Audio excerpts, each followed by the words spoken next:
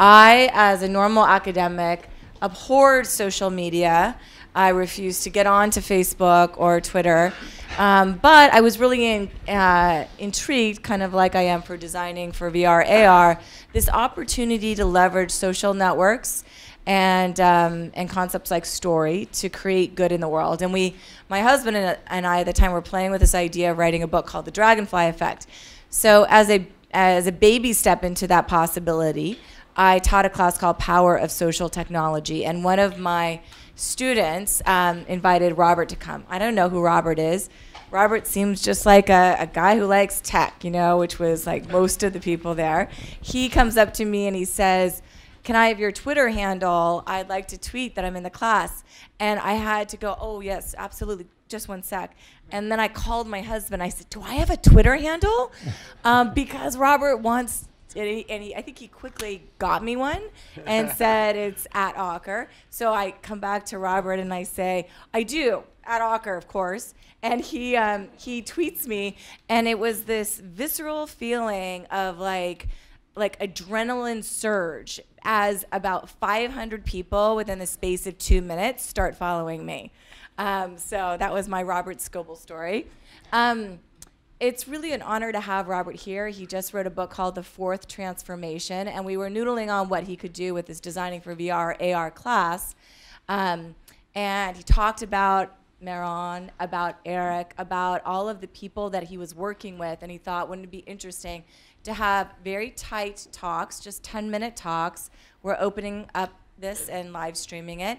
And then he'll curate a conversation. So it's less a panel and more a focus on the future of AR and VR and mixed reality more generally. And then there'll be an interactive piece of it. So that's what we're going to do today. With that, I'd like to introduce all of our guests to the class. And to give you some context, these are 40 people who are in undergrad, grad, and then the GSB, who are all excited, thrilled about mixed reality more generally. And then because we're trying to create more content that's open, we also invited the wait list for the class, and so that's who's here, and we're really honored to have you here and hoping you can introduce the guest as well. Thank you. I'm honored to be here. Thank you. I'm honored to be here, and particularly at this point in time, because I believe in June, Apple is about to announce more new technologies than it has ever shipped in its history.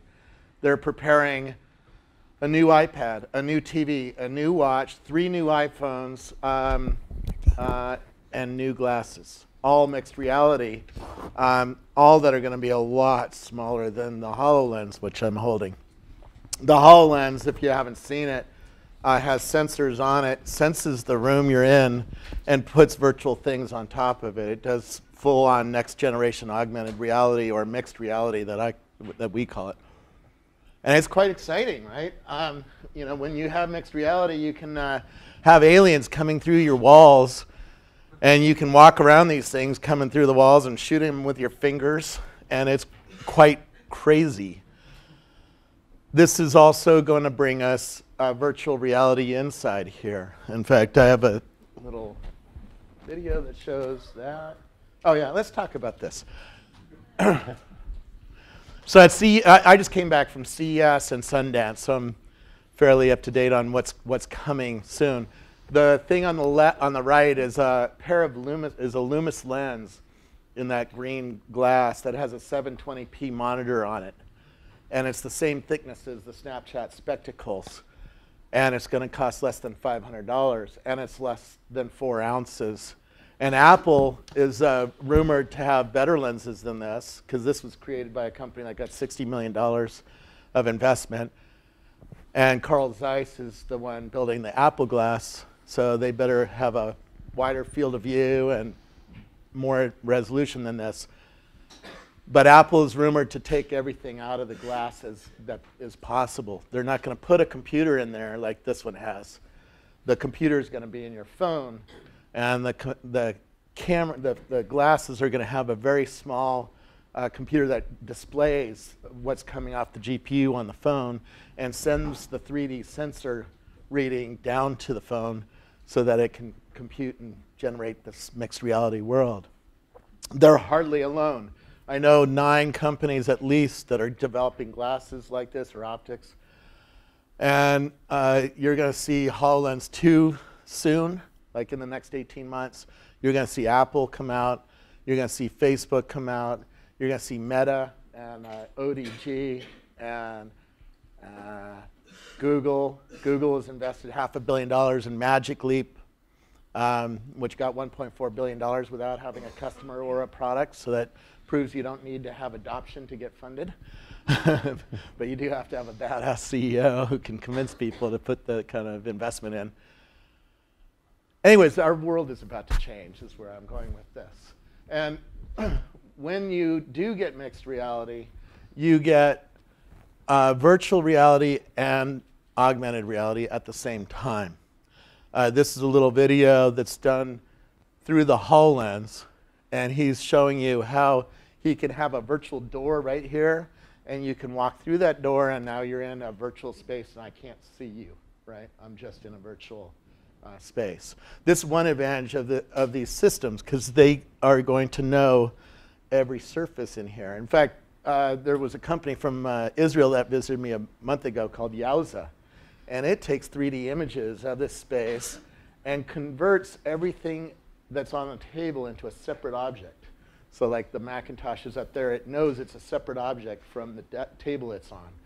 And then it starts doing AI lookup on those objects. So as I walk around, it's starting to see logos and other features along the sides, and it's trying to figure out what kind of computer that is. I used a system from iFluence that Google just bought. iFluence is an eye sensor company.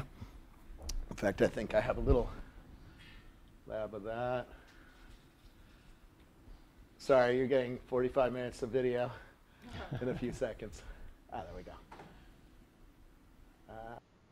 Here, do you have sound in this room? If Yep. not, I'll make it up as he's talking.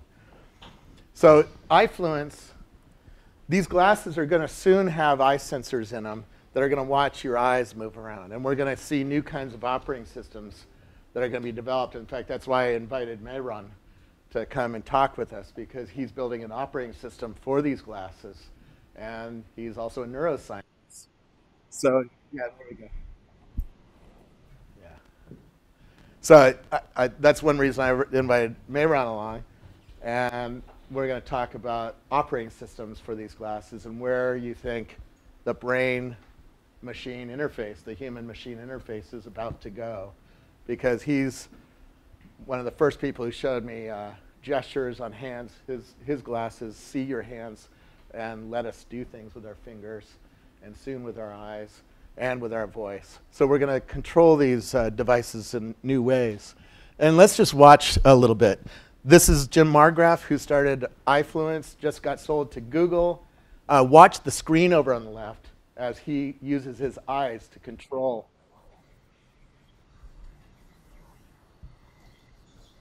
Some electronics in our office, and I can go home when I want to. Over here is a medical application, and I'm going to all with your eyes. All with my eyes. So I'm doing this solely with my eyes as fast as I can look. I'm not waiting. I'm not winking. I'm just looking. And here I've got a patient. I've got some allergy record, protocols, insurance, confidential information, current conditions. Why is he here? Well, he tells me he's got a pain in his foot. Notice I'm looking at this, but there's nothing happening on the screen. But when I decide, for instance, that I want to check out his x-ray, there it is. And now I want to go back because a couple screens ago there was some confidential information, which is here. And now it's going to take a picture of my eye. It grabs it, says, oh, who is that? Confirms that it's me. And in a moment you'll see that it'll give me access. I'm Jim, head of CEO and founder of iFluence. And there it is. I've got confidential information. When I want to, I can return home as fast as that. That's amazing. All with my eyes. That's amazing. Now, I filmed this at South by Southwest last year, so almost a year ago. And he showed me a new glass that he's working on and a new operating system. And he said, pull something out of your pocket. I pulled out my iPhone, put it on the table. He said, look at it. And a menu popped off the iPhone and let me see first of all, it recognized it accurately. It was an iPhone 6s Plus. And then a menu popped off and said, would you like information on it or would you like to buy it? The price is $699 on Amazon, all with my eyes. So think about walking around using my eyes on various things to control display surfaces and menus and all sorts of fun stuff. We could talk about this stuff for hours and not touch much of it, right? So I'm real honored here. We're going to bring up Mayron, who is building the operating system for these glasses, and then I'm going to bring up Altspace VR, Jim Romo, who is building this as a social space. So we're going to hear from two different points of view in this new and up-and-coming industry. Two different people who are building. One is building a social experience that you can go and dance in, or I give a book reading like this in Altspace VR, and you can do a lot of different things there. Meta is building glasses that are similar to HoloLens, has a sensor to sense the room, has optics that put virtual things on top of the real world, and soon we'll have other things. So I'll let them talk. I'm going to introduce them, and then we'll come back and get deeper into it. So thank you very much. And I'll just leave it. I think we're going to start with Eric. Is that good? Sure. Yeah, that's fine. Yeah, Right. yeah, sounds good. Sounds good. I don't have any slides. I'll just. That's fine. I'll I'll talk to Robert's slides. Yeah. Maybe. So. Actually, yeah. I do have Altspace VR on one of my slides. You got one? Okay, perfect. Yeah. Perfect. So yeah, my name is Eric Romo. I'm the founder and CEO of Altspace VR. It's great to be here actually because I was in your seats about a dozen years ago. So I'm a GSB 06. I guess not literally in your seats because this was a parking lot at that point, but in a much less nice building than this a dozen years ago. So I left business school. I started a solar technology company called Greenvolts. I helped run that for about 6.5 years, and then made the very obvious transition from solar technology to virtual reality. Now I got bit by the bug in VR probably about 2010, and then in 2011 I read a book by a guy named Jeremy Bailenson, who I gather you just met. Jeremy runs the Virtual Human Interaction Lab here, the VR lab at Stanford. And this got me really thinking about human connection in VR and how we connect and how we interact with people. I'll get to that in a second. I think one thing I wanted to mention that's slightly off that topic is I think it's really exciting that you guys have this concept of this class designing for AR VR because there's a lot going on in the hardware and the technology and the software. It's really confusing. It's confusing to us in this space. So many different things and headsets and operating systems. My advice to you in thinking about this class is get past that as fast as possible. Because what you want to get to is you want to get to what really connects people, what really moves people about these technologies. Engineers like me, I'm a mechanical engineer by background. I worked at SpaceX before business school. We get really caught up in all the numbers and details and pixel densities and display resolutions and all this stuff. What really matters is what's going to move people. What is it that's going to really get to your core? What's going to move you emotionally? Why you're going to use these technologies? Why do you care? And I think designing in VR, designing in AR, gets the heart of that. Why do we want to do these things? So we're some folks have mentioned what people call a social VR company. This is where we're lumped into that space and with a few other folks, including our friends in Menlo Park. We really think that's kind of a misnomer. You know, the way we think about virtual reality is as a medium for communication. So when we think of ourselves as a communications company, the same way you might think about video chat or audio chat or text messages being a methodology of electronic communication, a medium of electronic communication. We think about VR as something that's going to enable a new kind of connection. So much so that we have a thesis that if VR is going to be successful commercially, it will be because people are connecting. If it's going to be something that's well beyond gamers and some entertainment, it's because people are feeling an emotional connection that wasn't available to them before. So the question then we ask ourselves is what do we get from VR? What are the things about VR that makes it a new medium? And when I started researching the space, it started with the neuroscience of connection and how our brains would use VR and reading things like what Professor Bailenson works on. And VR, if nothing else, is really a tool for fooling your brain into thinking you're someplace else. And so if we can fool you to think you're someplace else, we can fool you to think you're there with other people. And so then the question is, what is it that we get from being actually physically present with other people that we don't get in electronic communications media? What is it that's different about this experience of sitting in a room together than watching this on a YouTube live stream? You know, how different is the experience that you're having than that they're having? And you could argue that, well, you know, they see the same guy in a blue sweater saying the same words at the same time, actually 30 or 45 seconds later, probably, right? So you could argue that the information conveyed is largely similar. But I think you would never make the argument that sitting in the audience at a TED Talk is the same as watching a TED Talk on YouTube. Yep. That sitting in the audience at a comedy show is the same as watching a comedy special on Netflix. That being at a concert is the same as listening to a CD of a concert. That being in the same room with your family is the same as being on video chat with your family. I think you'd never make that. So when you think about that problem and say, decompose, what is it that we get when we're physically together that we don't have on these electronic media? Well, it's things like this. I can choose which of you I am interacting with and what we do with each other. Sorry. That's OK. How we feel when we interact, when we make eye contact is dramatically different than how we can feel on video chat. Our ability to change the distance of how far we are from each other connotes something. Right? We feel that sense of physical space that we don't have on video chat. I have the ability to draw your attention to something and to know if you're looking at it. So this is all what we talk about as nonverbal communication. You're all intimately aware of the people who are to your left and right, even if you don't interact with them, even if you're not talking to them, you're not looking at them, you know there's somebody there. And that feeling of being in this crowd, that emotion that comes from that, the connection that comes from that, is something that you don't have in electronic communications media. But you do have in virtual reality. So the first thing that we really get when we're together, that we also get in virtual reality that we don't have in video chat, that we don't have in phone calls, is nonverbal communication. This way to communicate we call more naturally than you can communicate otherwise online. Yeah. Okay, the second big thing you get in VR that you don't have in video chat or audio chat is what we call the context of communication. What can we do together? You think about video chat, you pretty much stare at each other and talk. Actually, you stare kind of at each other. Mostly you look at your picture in the bottom right-hand corner, right? You think of a phone call, all you can do is talk.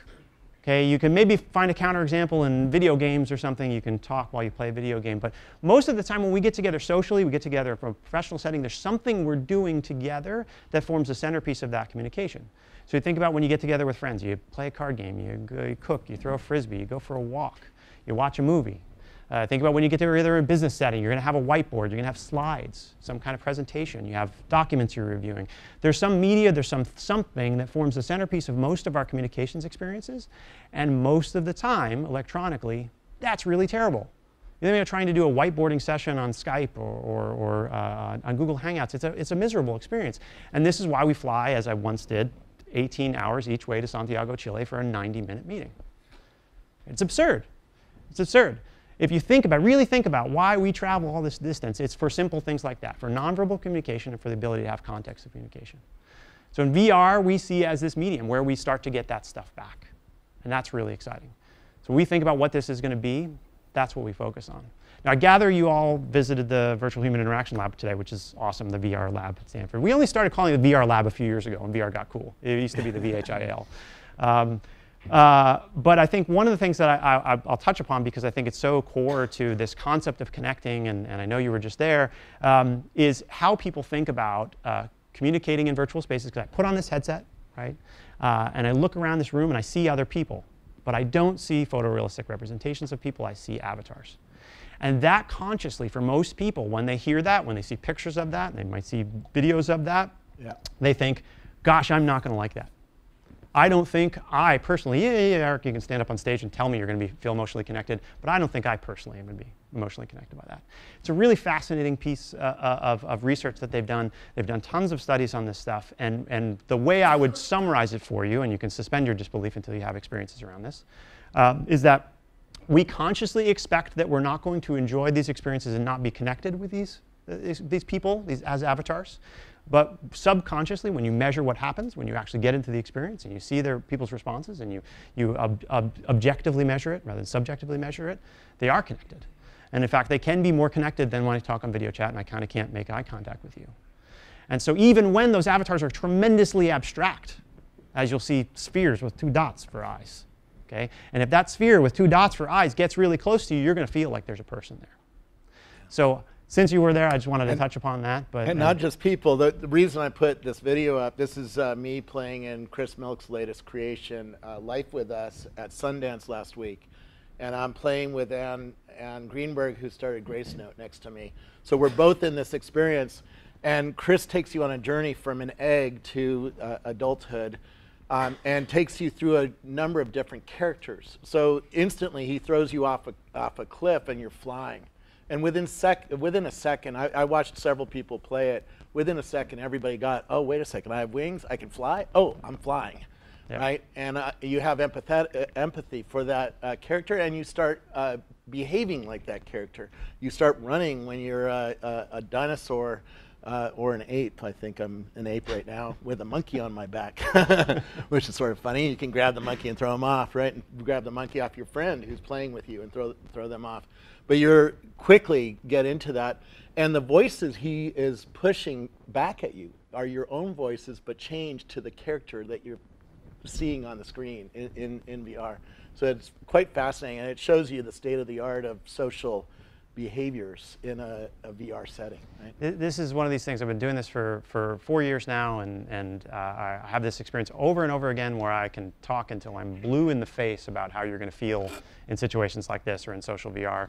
And people say, yeah, I get it. And then 90 seconds into actually having that experience, how they feel is dramatically transformed. So suspend your disbelief and enjoy. Thanks for having me. Yeah. So Mayron, God, how do I explain how I met you? The first time I met him, he had 30 nerds up in this mansion up in Woodside with a tank collection in the backyard, which was there from the guy who owned the mansion back then. And actually the largest private collection of military tanks in the world. Yeah, not anymore because the family sold all off. But his team was building software to study gestures, and it took me back to my time at Microsoft when I got a tour of Microsoft Research. I worked there for 3 years, and Andy Wilson had a lab there and was showing me how his algorithms would see your fingers closing and would give you a control surface on those fingers, gestures, right? And you could do things with your hands to zoom in on maps and stuff like that. And you guys took that to a whole new level and impressed me a lot. And you're still on this mission because your mission is to bring us these glasses that'll do wondrous things. So take it away, and I'll turn this off. Otherwise, it'll be very distracting for you. And thanks for having me, everyone. So I want to tell you a little bit about my company, about why we're building an operating system for the mind, for augmented reality, what that kind of an operating system might look like, and what's our focus, and as it compares to everyone else. You're hearing a lot about augmented and virtual reality, I'm sure. So let's try and make sense of all of this. So we build augmented reality glasses that are very immersive. They allow you to see pretty much photorealistic imagery in space. And you have this large screen to be able to see it. But you also see the real world in the background. And you can touch these holograms with your very hands. You can interact collaboratively and that kind of a thing. So that's the basics of what Meta does. Very similar to the Microsoft HoloLens in some ways. However, unlike other people out there, we're really kind of obsessed with building the most optimal operating system that really feels like an extension of your imagination.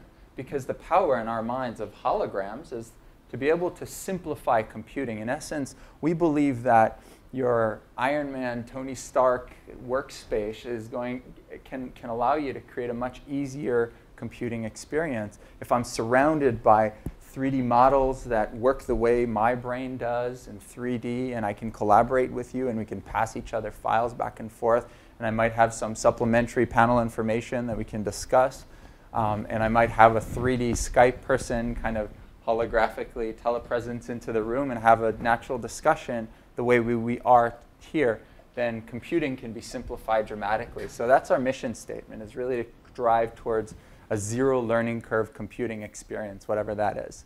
My grandmother, we bought her an iPad, and of course, this is the first time she was able to adopt computers or computing. And what's the killer app for old people? Solitaire. Close. Solitaire was on Windows 95, but she couldn't get that, and that's the whole basis for my speech today.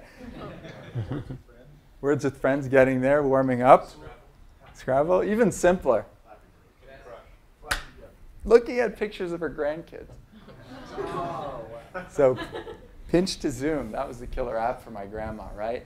There's a zero learning curve computing experience that you just don't have in Windows 95 before it. So she was able to adopt computing for the very first time. But when we told her, Grandma, change the brightness on your iPad, no way. You have to go through a series of complex menus and buttons and icons, abstractions, to get to that point where you're changing the brightness. She couldn't figure it out. So there's a lot of learning curve still inside the easiest to use operating system in the world, iOS.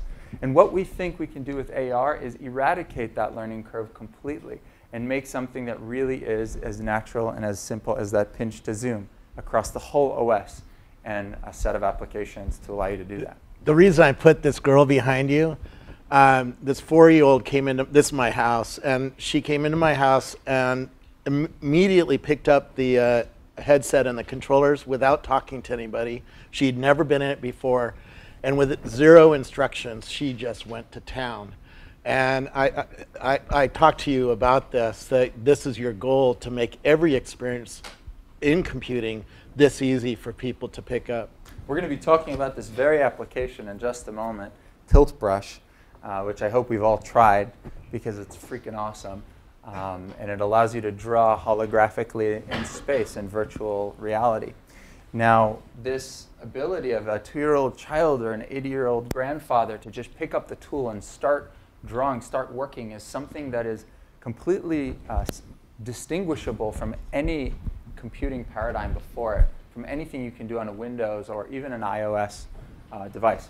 So we're going to get to it in just a moment. So that's what we build. Meta builds augmented reality holographic tools that allow any thinker or builder or creator to visualize their imagination and their work in space. So everyone in this room would be able to use our headset for something. And we can get into the specifics of that in just a moment.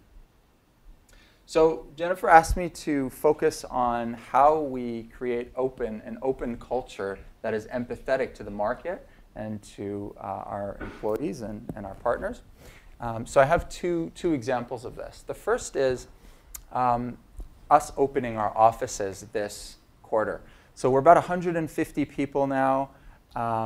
At San Mateo, we took over GoPro's old office space. And for those of you who might have seen my TED Talk from last year, we promised a pretty bombastic promise. And that was that we were going to, by TED of 2017, throw away all of our external monitors, essentially throw away our monitors, our beloved multi-screen station, into the garbage and replacing it with an AR experience. So why did we do this? We did this because there was a sensation in the market that AR and VR, especially AR, are vaporware, that it's not real, that it's far away from being useful. And by us embodying and really trying out these use cases and being the first AR-enabled office place in the world, we were hoping to dispel that. Now, you might have heard of some woes that a competitor of ours has gotten into in the last few months because of overhyping a technology and not being there when it comes to the actual product. So we're hoping to undo that and bring in people into our company. So this openness is very literal. We're inviting anyone, any academic, any journalist, anyone to come over to our offices and experience what it might look like to be inside of augmented reality exclusively without a traditional computer. And that should be a really exciting quarter for us.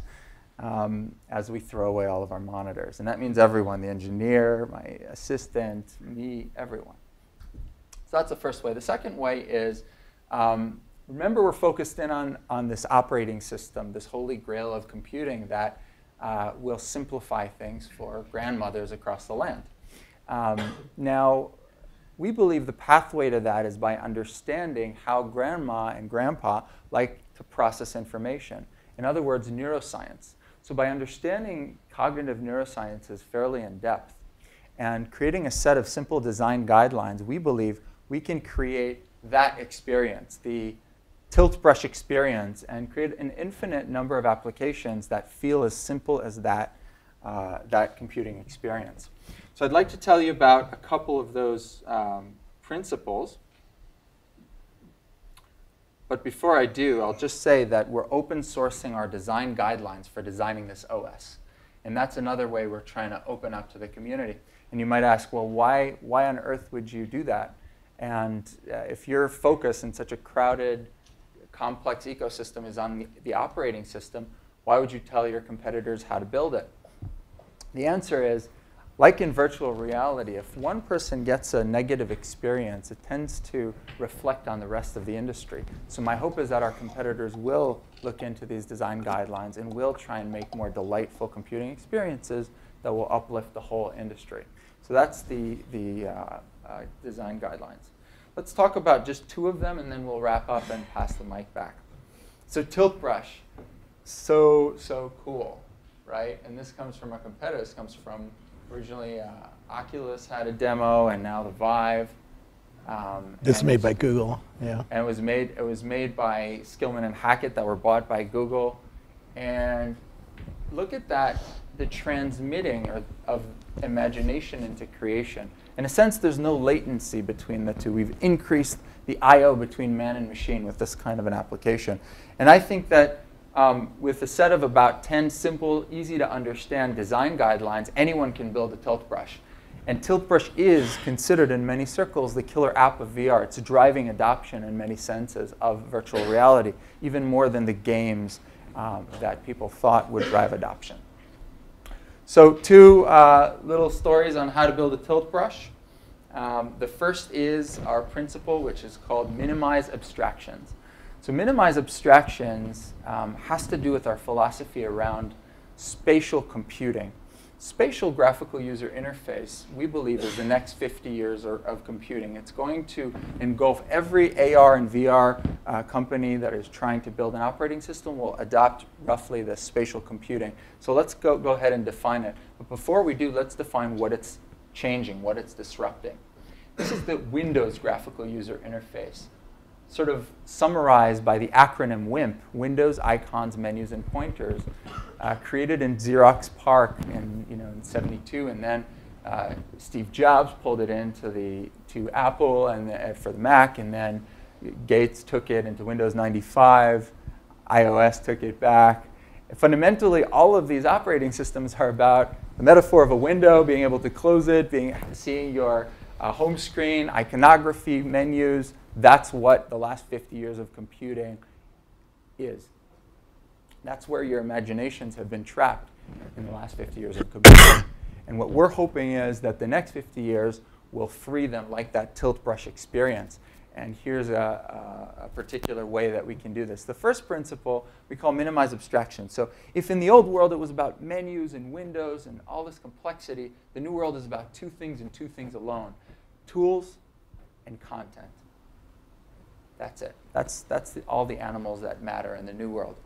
So let's imagine Photoshop of the past, right? Photoshop of the past. It's riddled with all this abstraction, different layering systems, side panels crowding on top of each other. How long does it take me to get to the damn paintbrush and customize it? By the time I got there, I got burnt out. I don't have a creation. I can't do that for sure as a novice in Photoshop. That's the old world. But what's the new world look like when it comes just to tools and content and AR or VR? Well, it's as simple as seeing that paintbrush, picking it up, and maybe putting on a different header to it, dipping it in some paint, and starting to paint.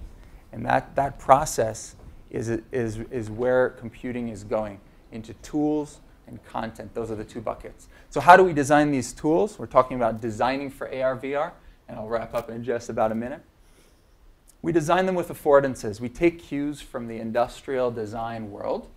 Affordances are these things like a handle for a teacup, or the little nooks on the side of a hammer where it tells me how to grab it. These things essentially tell the brain how to grab it. Now, Professor Rizzolatti in 2001 discovered, and all of our guidelines are anchored on neuroscience, he discovered that there's this area called F4 in the motor cortex, which is controlling the movement of the hand, that looks at objects, at the characteristics of objects, and reverse engineers those characteristics to create an automatic series of motor commands to allow you to reach out and grab the object. So the object is telling you how to use it. That's what we're talking about. That's how you eradicate the learning curve from computing. So that's one way in which we're going to create a bunch of tilt brushes together. And the other way is what we call augmented, not mixed reality. Robert likes this term mixed reality, and I don't. And today we're going to have a little bit of a debate. All right. So Professor Aker asked me to imagine the future with you guys and conclude this talk. So I want you to imagine yourself in about 5 years waking up in bed and rolling over and reaching for that familiar thing. Hopefully for our shareholders, that's not an iPhone. That's a pair of AR glasses. And how do these glasses look? They look like a strip of glass that's nearly invisible. From the distance that we're standing from each other, they're even less of a visual footprint than my glasses. You put this strip of glass on, and you can see photorealistic light field holograms. My friends, we're working on these kinds of glasses. Magic Leap, Microsoft, everyone is. And this hardware, I promise you, will soon be commoditized. So when you talk about getting away from talking about specs and obsessing on the pixel size, that's wise, because the important thing is what you put inside of these glasses. And every little nuance and difference is going to change the lives of everyone adopting this afterwards. I was just sitting with Scott Forstall in my office a couple of days ago. Scott was the designer of iOS. He essentially is responsible for a lot of the iPhone. And he's looking around in SFO at an army of people just hunching over, and he says, really it's upsetting what world we brought forward, what we've created. Hey, at least we're not locked to our desks anymore. Fair enough. I told him I think we've turned into a species of phone monkeys. But that's just my thing. So I said, yes, we got to fix this. And this is how we can fix it. We have a few different ways. So you put on this strip of glass back into that morning. And the first thing you see is an explosion on the side of your wall, just like you saw in this HoloLens thing. And a dinosaur comes rushing in, and this dinosaur is photorealistic, and that hole looks as real as can be, and it sure as hell wakes you up better than a coffee. And this dinosaur is running through the room with a notification in its mouth. Did you forget milk this morning? Notification from your wife. Given through the dinosaur. I don't know, I'm just making this UI up. So this is option A. It's called mixed reality. Mixed reality means to warp a part of your reality like a wall and blast a hole through it and change it to warp it. Let's imagine a different reality. You put on your headset, nothing happens until you want it to. You get up, you go to Crystal Lakes, you take a little bit of a jog by the side of the lake, and on the side you see a flower that kind of attracts you, that's interesting, and you touch it, and right next to it comes a meta user interface, a meta UI like metadata. That's how I'm using the word meta now. That just tells you, it's a wiki panel that tells you how much DNA you share with the flower. So it enriches, it deepens the relationship between you and the world. Okay? And then you keep jogging, keep going on your jog, and you see someone at a distance, and that person is from this class, from Jennifer's class. And you didn't know that because they're joggers at a distance. And it turns out that you could see with a panel right next to them that they can also see, so it's not creepy like Google Glass, that they are also Grateful Dead fans like you. So by the time they arrive, by the time you cross paths, you can reach out, shake their hand, become friends on Facebook perhaps, and continue the run. This is another example of a meta UI that deepens your connection with the real world and with each other, people in the real world. So I want to create that world, a world where it's not distorted, it's not manipulated, but it's rather augmented. And that's why I love this term, augmented. So that's our last principle. It's called augmented, not mixed. There's a lot of neuroscience to suggest why it's better to not have dinosaurs breaking through walls and that change all of your, what we call Bayesian priors of your brain, your mental model of your brain, all the time can change if there's no laws of physics. And that can create sort of delusional thinking or anxiety around what's going to happen next. So there's a lot of neuroscience behind all these things, but I just wanted to give you a taste of what we think about every day. And why is this important? Well, because the next 50 years of computing are going to be anchored on the next iOS. And our kids are going to grow up inside of these things, and our kids' kids. So we want to make sure they have a comfortable stay. Thank you. Awesome. Come on up. Yeah, that was awesome. Thank you. How do I add more value to you right now? You're getting a taste, and in this class over the next few months, you're going to probably hear from some of the people who built some of the stuff I've showed you. I just came back from Sundance, and I saw films from as crazy an experience that started out with looking at a gay sex act in VR to Chris Milk's thing where you're flying through space with another person. It's quite amazing. How do you think these systems will philosophically differ from each other? Because I sense that you have a deeper philosophical difference from some of the other people who are building these systems. Because let's go dystopian. There's a Japanese, in fact, I should pull up the Japanese video where he puts ads on every surface. This Japanese filmmaker made a video where he pretends we're in this new world, and he puts ads and other information on every surface around you. And it sounds like you don't like that kind of future. I hope we don't all like that. And we all don't like that future. But yes, that's the future we're trying to protect against. So there will be philosophical differences that are inherent in the form factor.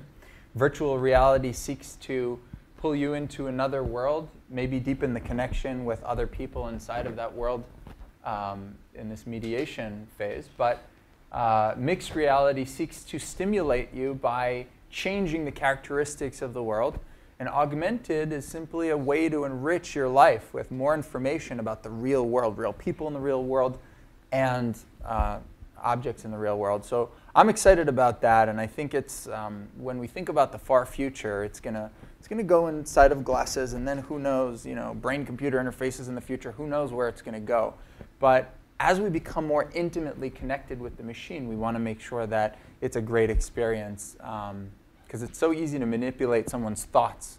And we show the neuroscience of how easy it is to generate delusions in a healthy person's mind. That we think we have a bit of a we should talk about these downsides. In my book, we have a whole chapter on possible downsides, control of people, delusions, and other things. We should talk about that.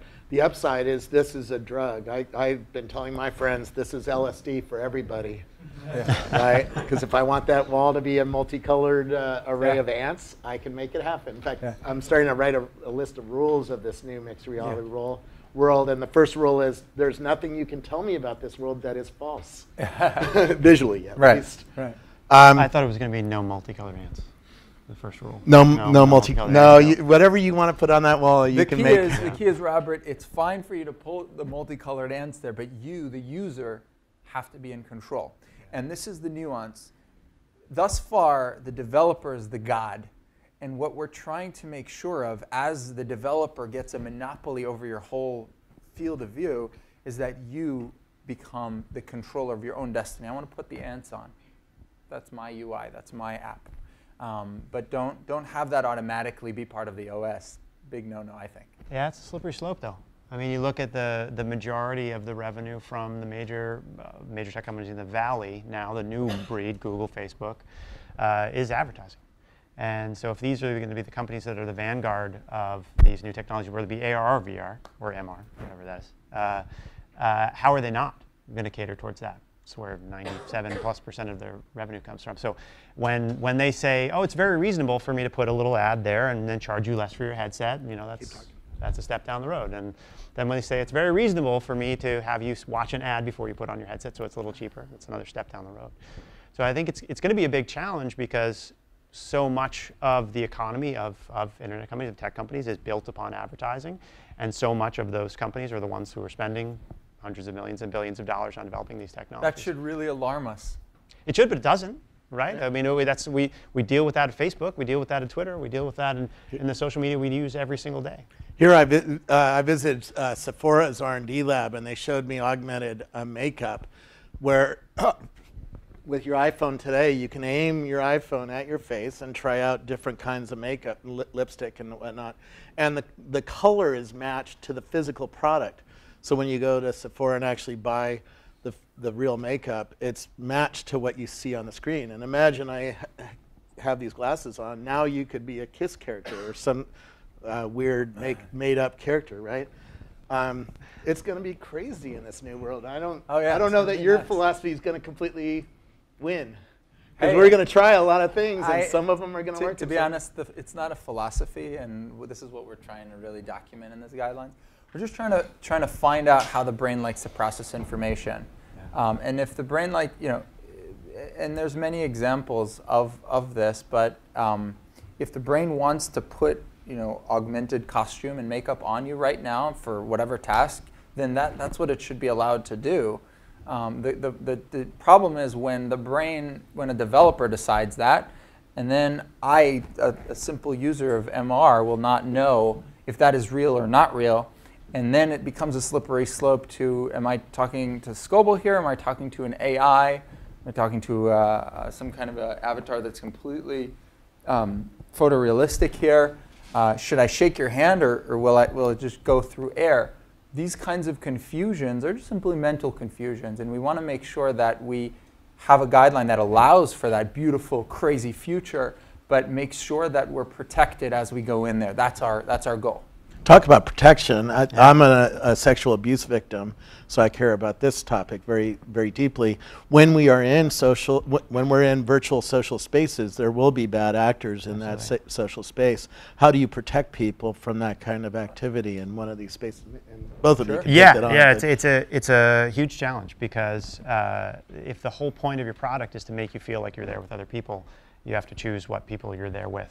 The early days of virtual reality, and to set context, there's probably somewhere between 1 and 2 million people a month that use virtual reality headsets in the brackets that matter, and not in the Google Glass, Google Cardboard, frame of things. Those are sort of irrelevant. If I use them for 30 seconds, that's a long session.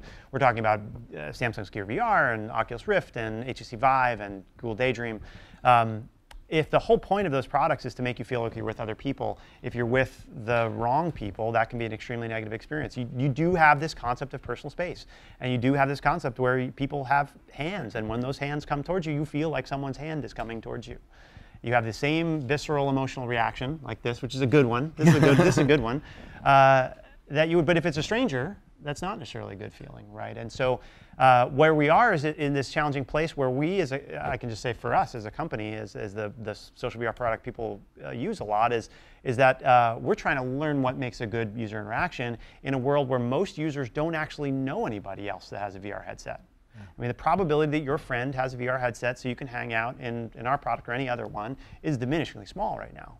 So by definition, you have groups of people that don't know each other, and so you have this possibility for interaction. Now, what happens is, again, you're mirroring sort of what happens in real life, but the problem is in real life, you got a police force, and you've got somebody's cousin who's going to punch you in the nose if you do something wrong, and you don't necessarily have that in VR. So you don't have these same social rules that you have there, so you need to design them in about how do you bring people together and what tools do you allow people to say, okay, yeah, you're out of here, and just get rid of them instantly. It's a challenging, interesting problem, and it's not unlike the problems that Twitter has been totally unable to address on their platform, but to a different level because of the psychological experience of that connection. Is it true in your system? It might be your system or somebody else's, but if I try to touch you inappropriately, my hand turns around toward me? It just disappears the way we do it, yeah. So it disappears for you, for everyone else, so no one can see it. Some systems have designed it so where, I try and move my hand towards you and you don't see it, but everybody else in the room sees me, harassing you in some way, which doesn't solve the problem, we think. So the harder way to solve that was to make sure it disappears for everybody. And it sounds like a simple design thing, right? But it's actually a very challenging design and technical problem. Designing this world of etiquette in virtual reality is super, super interesting. In augmented reality, there's a similar question, because assume for a moment the term augmented reality covers a lot of things, including even Google Glass. When we had Glass, people were looking at each other and they weren't really sure what was happening on the other side. There were these asymmetrical UIs that I believe was the downfall of the product. More than the look, which was geeky. That's fine. The form factor is less of a concern for me. It's the fact that I just don't know what you're looking at right now. I don't know if you're recording it, but me right now by design. They actually designed it that way. So one of our principles, and the brain has so much processing around attentional cues. Like if you're looking at me right now, I have this area in my medial temporal lobe called the fusiform gyrus, which is analyzing the whites. Slow down. What did you just say? I have this area that's analyzing your facial features to know if you're paying attention to me, to know if you're aroused by whatever I'm saying right now, etc. And when you use your hands, there's this freaky cool thing, which is that the same area in your brain, if you would move your hands like this, are now firing by you looking at me, moving my hands. So we're matched. There's this social underpinning of empathy. So our principle, bottom line, for etiquette inside of AR is that everything has to be viewed by everyone else. It's public by default. This is one of our principles. So, let's warm up. I'm trying to spice it up, guys. Come on, work with me here. Because that sounds crazy. I want privacy. All right, let's talk about it. If it is public, and I believe that by the end of the year, we're going to see several companies bring out a new kind of 3D map based on SLAM, right? Where the glasses are going to see this world and are going to remember it, right? If I use my HoloLens, I can put a shark here. Yeah. And if I come back a year from now, that shark will be right where I left it. Great. Right? And if I could publicly share that shark with the class, the whole class would see the shark here, right? Mm-hmm. And that's exactly what we actually we promote in this new world. We want the world to feel like an architecture office where you come to visit, you see all these beautiful creations, you can share them with one another, and if you want to chuck one, you just pick it up and throw it away, and it's gone. But you have to, I think, if you imagine yourself here in a couple of years in this classroom, all of us wearing our headsets, just the beautiful colors and mise-en-scène around us is such a cool visual to have. And for some of that to be private or hidden from one another just because it's my creation and not yours, it deviates so much from our mental model of the real world that it's not worth it. But in my glasses, I'm watching stuff that I might not want you to see. So do what you're doing in the real world. Go to the other room and do it there. That's my point, though. That's the nuance. It's that etiquette prevails. The social norms that we're talking about for that sort of get into VR and control the way we design our UIs will be the same, I think, for augmented reality. But I don't know if you guys have seen the Black Mirror episode with John Hamm where there's a offender and one person looking at that offender only sees their silhouette. And the offender can never talk or never communicate back. It's called diminished reality. This is the opposite of all that we're talking about. And that's the world that I think a few of the competitors are steering towards. This is my private thing. I'm going to create a silhouette around it. But here's the problem with that. When I'm talking to a silhouette, when I'm interacting with a silhouette that you can't see, that confuses you and just creates a lot of anxiety and Google Glass feeling, I think, in the room. And we want to avoid that. So that's one of our little thingies. at Coachella, big music festival, Doppler Labs sold me augmented hearing headphones. And these headphones block the analog audio from getting to your ear. They have microphones on them. They have processing, and they have speaker. In fact, I can't show you what I have in my pocket, but I have some headphones that have 6 microphones on them. Cool. And they're using artificial intelligence to find my voice and make it better, all sorts of fun stuff. These Doppler Labs, they make the audio better. They're doing to audio what you're doing to the world, to visuals, exactly. right? And when you put them in, keep in mind you're at Coachella and you're in front of $2 million worth of audio gear, so you're having about as good an audio experience as you're ever going to have, right? Because it's pretty badass. But you put these stupid $200 headphones in, and all of a sudden that sounds better because it's augmented. You can turn down the volume, you can turn up the bass, you can do all sorts of weird effects. The noise canceling on these new products is unbelievable, right? On and on. But what's weird is you take them out and it sounds better. You take them out and the real world sounds better. And you put them back in and it sounds better. How can it sound better both ways? Depends what you took at Coachella. Burn! But I was sober with these. Sober. Sober. I don't drink anymore, and I was not using other things at that point. And there's a principle here that our human mind likes analog and likes augmented. It likes both. And Neil Young's audio engineer took me into his audio lab over here. And he played Harvest Moon off of the 2-inch analog tape where it was in the lab. It was in the studio where it was recorded. And then he had a series of devices where he could show me the digital music, all the way down to 44.1 kilohertz sampled music, which is what's on a CD or MP3 file. You could really tell the difference between that and analog. But anybody who has a vinyl record collection knows that analog sounds better when you have everything set up perfectly. But I don't listen to analog because it's not convenient, right? My Spotify on my phone has thousands of songs on my phone, right? Here's the thing about convenience. When it gets too convenient, I stop listening to music. It's like I turn into a phone monkey again, and I'm like, I just lose track of all of the colossal CD collection. And then I just want to go home and listen. I literally just bought Harvest from Neil Young, not Harvest Moon, in record form. And I bought a record player like last week, and I feel totally hipster for doing this, and odd actually, because it's so much less convenient. But then I find myself sitting there isolated in the room and just listening to it and hearing every little nuance off of the record. So yes, we love analog, and I'm the CEO of an AR company, so it's a crazy world that we're going into. Where I'm going is I believe we're going to take the glasses off a lot to check in. First of all, if you're a supermodel sitting in front of me right now, I'm going to check to make sure, oh, wait a second. Right? Because you're going to be able to portray yourself however you want. I mean, we see already augmented reality makeup. That ain't going to stop, right? And I can, if I have a slam-based map, it'll make augmented. I could get rid of you, right? I could erase you from my visual world, right? I could put SpongeBob in it, right? If I wanted to, you could be SpongeBob. So I'm constantly going to be checking to make sure that the world is accurate, right? And I still am going to enjoy that analog wave. We still are a long way from duplicating the nature's beauty, right? You go to Yosemite, you might want to see that augmented at some places to know the names of the mountains and know the names of the flowers and all the stuff you were talking about. But we're still going to want to take the glasses off and enjoy the analog wave coming I guess I believe in a symbiotic future where you don't have to take off the glasses, but they're not trying to fool you. And that's the nuance. That's all that I talk about. If you design your UI in a way that's natural and that cares about the beauty of the world, then you can win. Let's go deep. I have an app on my. We still have time. I got a 2-minute signal across there. We got questions. Probably about another 5 or. Okay.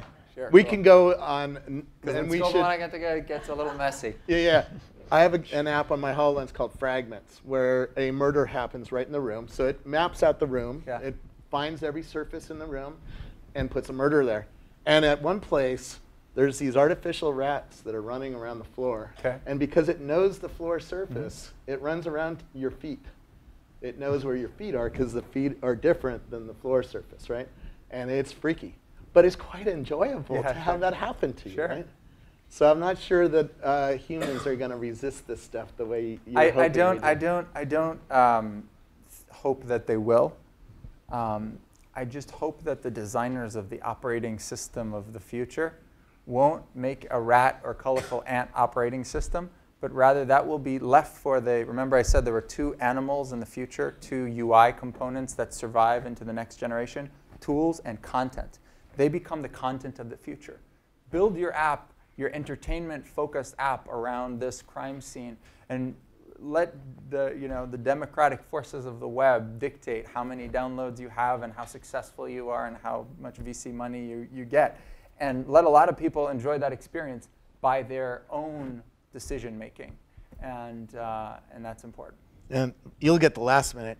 When I'm in Altspace VR or some of the other social VR spaces, there's going to be infinite rooms or infinite places to go and visit, whether it's a field and there's a rave in the field, or a room like this where I'm taking a class, or an office where I have multiple monitors around me. How do I find the coolest place in the future? Because I find I struggle to know where I should go. Yeah, right? Because it's not like this where people said, "Oh, you got to come to a room," and they direct me, and we have lots of structures to get people into place. It's really hard in some of these places. It is. It's a fascinating challenge, because I think most people's preconception of what virtual reality will be is a contiguous place, right? They read all these Snow Crash and Ready Player One and these kind of Bibles of virtual reality universes, and they talk about planets and places you go, and we just think that's sort of nonsense. Because the idea of this contiguity of a universe is impractical. If I want to go to another place in VR, I should just go there. I don't have to pay somebody to walk into a virtual telephone booth or whatever the hell they do in Ready Player One. So we see it more as a model of it's the web.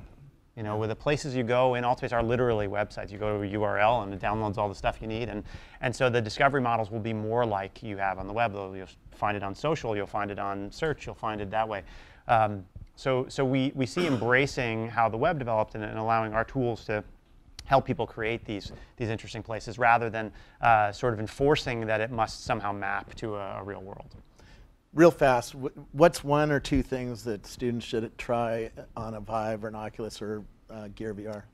Yeah, so I mean, I think other than your own. Other than our own, yeah. I think Google Earth is so cool in VR. It's on the Vive, and you can sort of find where you grew up and walk around your hometown, and it's just a really, really great thing for a sense of scale. My favorite thing, honestly, is sort of casual gaming. Which is totally anathema to where VR started. I haven't played Super Hot yet, but I love like Fantastic Contraption, and which is just this cool. If I was a kid and I had this, I would just go crazy. I'd be in there all day. But there's this concept that VR is for hardcore gamers, because that's where it came out of, and I just think that's not going to be where it is at all. I think all the kids under 13 love Job Simulator. Job Simulator is so cool. I mean, it's all stuff that's it's not. I don't think there's been a really successful, maybe 1 or 2 really successful more hardcore AAA games. All the stuff that's really compelling is stuff that's like, it's the VR equivalent of what an iOS game would be. It's just fun, addictive, lighthearted, whimsical. There's some great stuff out there. Same question for you. Tilt brush, anatomy viewers. I'm such a medical sciences geek that just seeing them photorealistically in front of me, being able to explode a body and look really deep into it, is just always gonna make me feel like a kid. It's awesome. History, microbiology, freaking looking up at the stars. When you first put me into augmented reality, it made me cry, because I realized how much my life was about to change. Why can I remember that feeling and the imagery that it's so interesting that a lot of people tell us, I will never ever forget that first 3D hologram that I looked at. The brain remembers novelty. It's a novelty machine. It's never seen a photorealistic object that has no matter, that has no atoms, only photons. And that is just jarring. And so you'll always remember that. And now it's up to the developers to think about how they could use that fact. What is the first image you want to show 1 billion people in AR or in VR? Because that will never be erased. And Pokemon. Pokemon is one way to do it. I think that's demo number 1 on the new iPhone. Come on. Pokemon Hunter. Oh, man. Yeah.